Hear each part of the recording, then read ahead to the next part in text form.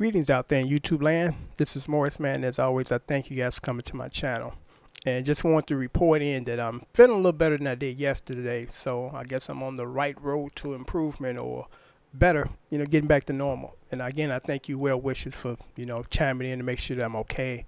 And I haven't took a dirt nap yet because I'm not ready for the dirt nap. But who is when it's time for the dirt nap? But anyway, I'm going to do a video that I think is important for the beginners and the intermediate. Knowledge is king. When you pass on the right stuff, it's can't go wrong. So this video is going to be entitled, where do you go to buy your guitars? And I'm going to speak on or talk about 4 places. 2 of them are really good, 2 of them are really bad. So I'm just going to balance it out here. So I'm going to go with the first 2 good ones. And the first one is eBay. Now, I know you've heard me trash eBay over the last 7 months. And the reason being is, the customer's always right. That's the saying in business. But the customer's not always right when they're running a scam. And they get away with it, So nowadays, I'm just a buyer. I'm pretty safe just being a buyer because I was selling some stuff on eBay. And that's when kind of the blank hit the fan, so to speak. So, you're pretty safe when you're just buying stuff because eBay do have a vast amount of good stuff to purchase, so you don't want to kind of shut that down.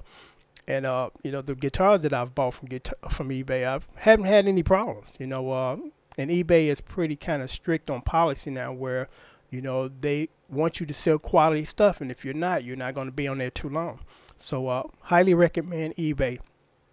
Just don't recommend it from a seller's standpoint because you go through a lot of crap. But the second one is Music Go Round. Music Go Round, what I like about them is they're composed of professional musicians.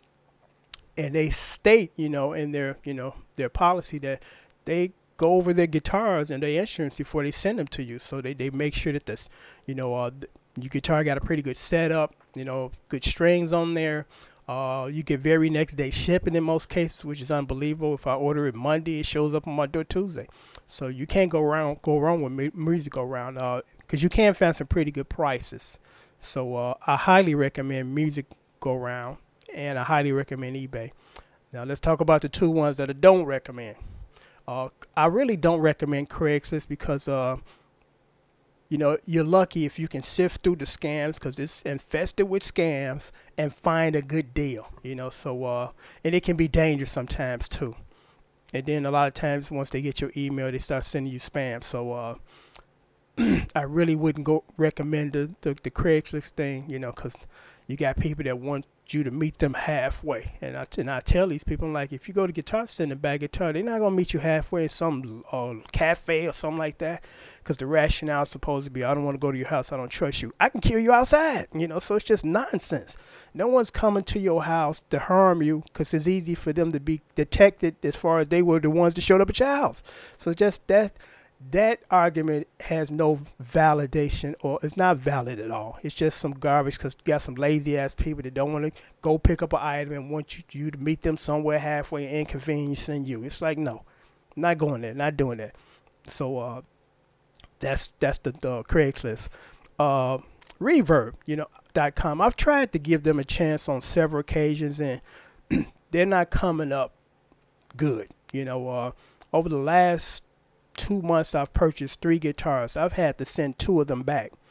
And the 2 that I sent back, I didn't even have to plug into the amp or just test out the sound because I knew it was garbage.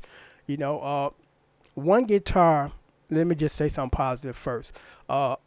If you're looking for a good guitar as far as a beginner, intermediate, I can't promote or endorse Jay Tercey guitars. No, I can't get out. Can't get it out. Jay Tercey, great guitars. If you're looking for a good beginner guitar, intermediate guitar, Jay Tercey is the company. They make some really good guitars. I've had at least within the last 3 years, I've had maybe about 11 of them. Love them all. Had no complaints with none of them. They make very good guitars. They're very attention to detail as far as action, because that's the first thing I look at when I pull a guitar out that box or the case, checking the action. If the action's good, we good. If the action's not good, got to go back. And they're reasonably priced. They get Strat copies for about $119 free shipping on some sites, and they good guitars. They look good, they sound good, they play, you know, they look good, feel good, and sound good. You know, so I can't say enough about them. You know, if you're interested in, you know, purchasing a pretty good guitar, because another thing that I like about them, because whoever's running Jay Terster is thinking, I mean really thinking, because they offer you colors that Fender would normally offer you for an additional $200 just for the paint job. And with Jay Terster, you get that same color for free. You know, this is not tacked on to the price. You know, so I just purchased one from Reverb because, like I said, out of 3 guitars, I kept one. And out of 3 of them, the only one was one of them was the Jay Terster. The other 2 are different models. So you can't really go wrong. I'm very pleased with the one that I just purchased, and you'll see it probably later on in the cover. But let me talk about the other 2 that I had to send back. The first one was, and it's a learning experience because, you know, I like to try to give a fair shake as far as guitars before I make my opinion, because if I never played it, how can I make an opinion? I can make an assumption, that's it. So I was specifically looking for a Les Paul copy of a 1950s Les Paul with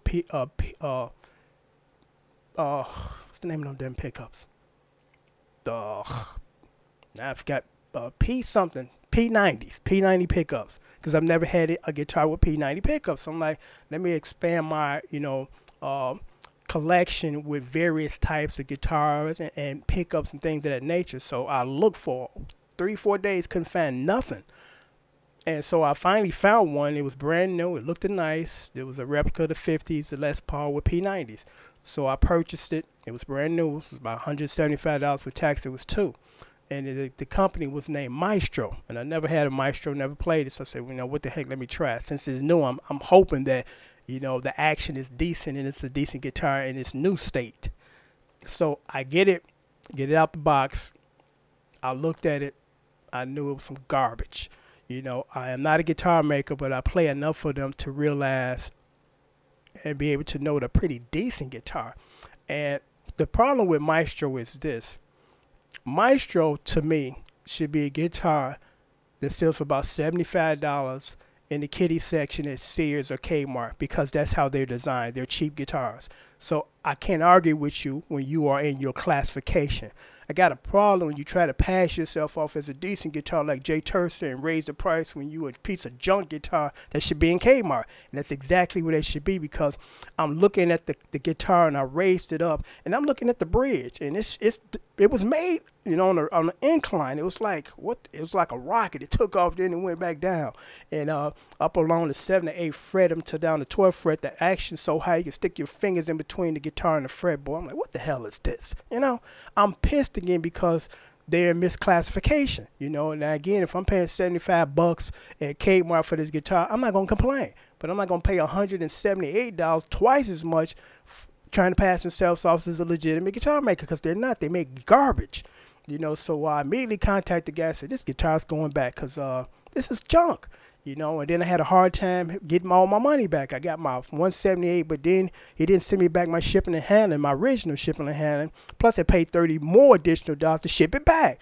So I'm like, you don't think you're getting away with my money? So I had to contact Reverb and PayPal to force him to give me my fee for a refund. So, you know, my dealings with Reverb will be almost probably near zero at this point, because I'm like, the experiences I've had have been really bad ones. And it's not necessarily the site itself, it's the people that sell the guitar on the site. So they need to kind of tighten that up. So, you know, that's the deal with Maestro. Don't buy no Maestro guitars unless you pissed off at somebody and want to send them some junk. But, you know, it's a learning experience. So the next guitar I purchased, I was trying to, you know, keep my E335 copy in my case. Around the winter time, the guitars go crazy. So I'm like, I'm gonna buy another guitar that'll be my kind of my beater. So I bought a copy of it. The company is Agile, Agile. So look nice, you know, and the guy wanted like $224. So I bought it.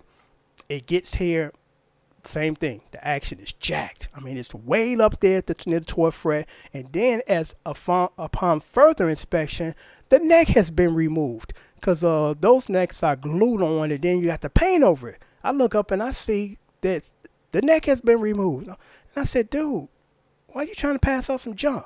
Well, actually, it came like that from a company that I bought from. Well, you must be an amateur guitar player, because this should have went back as soon as you seen this, which I don't believe. I don't believe some company sent him this, and it was in this condition. He thought it was okay.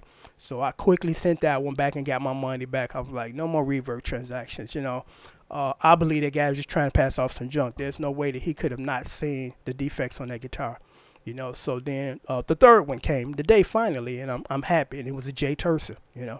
The other two were two different brand models, you know, but the moral of the story is, you know, just be careful with the reverb transactions, because a lot of those guitars are just somebody trying to pass off junk. I seen a fourth guitar, and I liked it, the color, and it was reasonably priced. It was used, and the only reason why I was going to probably purchase that because Reverb did this, you know, the additional $30 that I paid for the shipping on the last guitar, they reimbursed me with Reverb bucks instead of giving me my money. So now I'm forced to go back to buy more stuff off there. So I was going to use that $30 and a few more dollars just to buy this other guitar and call it a day. But now what I'm doing is probably find some guitar strings or something and for that $30 and not spend a damn more of my money and get that $30 back. But I contacted the guy because I'm like, I don't want no more surprises. So I said, look, what I'm looking for is just you know, a low-end guitar as far as price-wise that I can play and got pretty decent action. I'm not looking for perfect action for this price, but just be able to play. And he emailed me back and he said this verbatim: perhaps this is not the guitar for you. So in translation or essence, he's selling junk too. You know, it's like, who wants a guitar that they can't play? You know, who wants a guitar that the action is so high it's uncomfortable and painful to play? You know, either you try to work on it and fix it and then sell it, or just let people know that this is a project guitar and you got to put some work in it.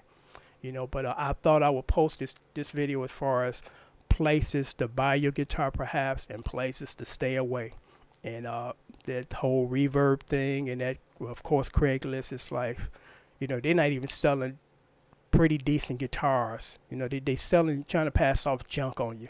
Because again, the first thing you want in a guitar, whether you know it or not, as a beginner or intermediate player, is you want your guitar to be playable for you. You know, you want your accent low enough where when you play it's not painful. It's actually enjoyable to play. You know, because again, what it looks like and actually what it sounds like is secondary, because again, with the sound, if you're doing any kind of studio work, and even if you just at home playing for the most part out of an amp, your sound is going to be treated with reverb, compression, delay, phase, wah, whatever. You know, so you don't really have to worry totally about the pickups and how it sounds, but you do got to be worried about the action. You know, you can't get around that unless you into pain and just like playing stuff that's uncomfortable to play, which I don't think nobody does or like or want. So until next time, take care. Thanks for watching.